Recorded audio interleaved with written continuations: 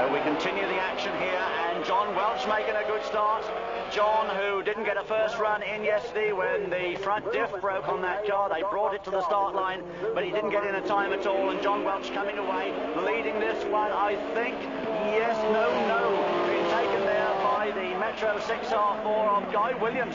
Guy coming all the way around the outside in the Century Plant enter. Guy Williams leads it. It's Stephen Palmer down in third place. A cracking drive there for the young man from Surrey. Guy Williams leads it. John trying to come on the inside. Can't do so at the moment. Going to do it. Yes, John Welch through on the inside. Guy Williams going with him. A bit of door handling as they go away. Down Harry Hill into Paddock Bend. Steve Palmer watching it happen in third place.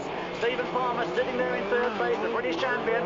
Stephen, of course, will be wanting to do well here today, because remember, this is also the final of the Sherwood British Open Championship, for which Steve Palmer would like to take victory in, as well as the British National Series, which he clinched here earlier this year. And Steve Palmer at the moment, though, being pushed down into third place as John Welch comes up, and John Welch it is in the lead with the unique 4x4 turbocharged Astra into the Devil's Elbow. Flame pouring from the exhaust. Stephen Palmer trying to come through on the inside as Guy Williams goes a bit wide. Guy Williams, though, holding station, and I think as they go into the elbow, Guy Williams going to retain that second spot. He is, yes. Guy Williams still holding off Stephen Palmer. John Welch the leader.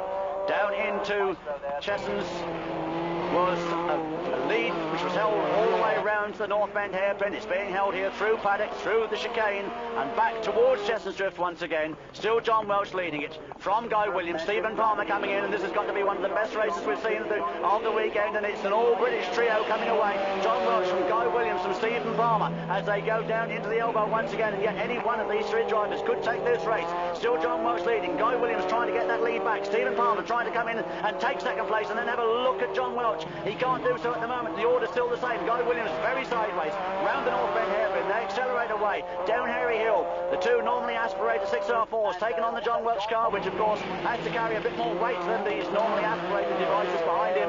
So John at the moment perhaps with more power, but a little bit more weight to drag around the Lydden circuit, but he's using that to good advantage as they come into Chessons, and it's still John Welch from Guy Williams. And can Guy go around the outside again the way he did on the first lap? Guy's certainly having a look to go around the outside of Chessons. He gets alongside John Welch, but John holding him off as they come onto the Dover slope, and down it is indeed, almost a dead heat, but John Welch I think just getting it there.